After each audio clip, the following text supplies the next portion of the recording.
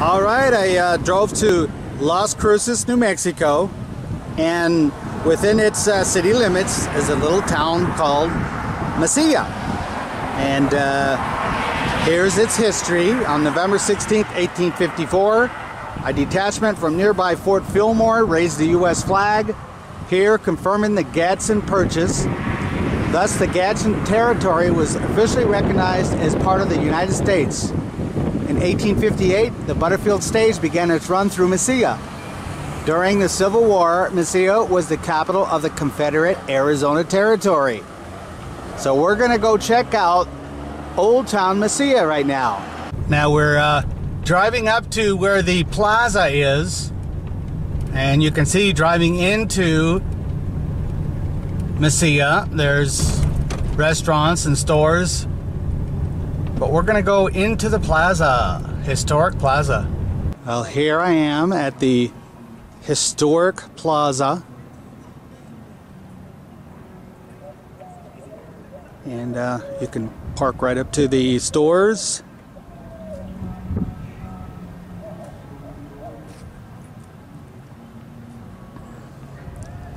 And there's the church.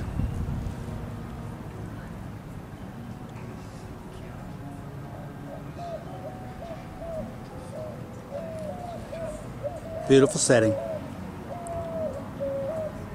Here's a little more history.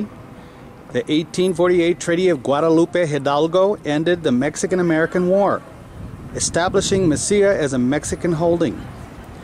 Cura Roman Ortiz settled families from El Paso del Norte and pre-territorial New Mexico here. Disputes over the border just north of the town continued.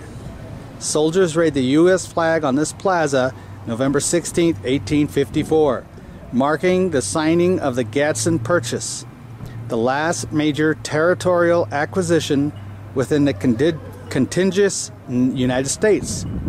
The M and 54 painted on the nearby bandstand commemorate the event. And there's the M54 on the bandstand.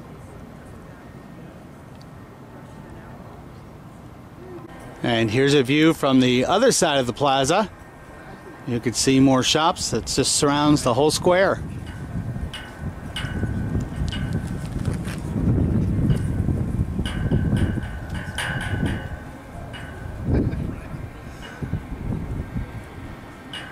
Well, let's go check out the basilica.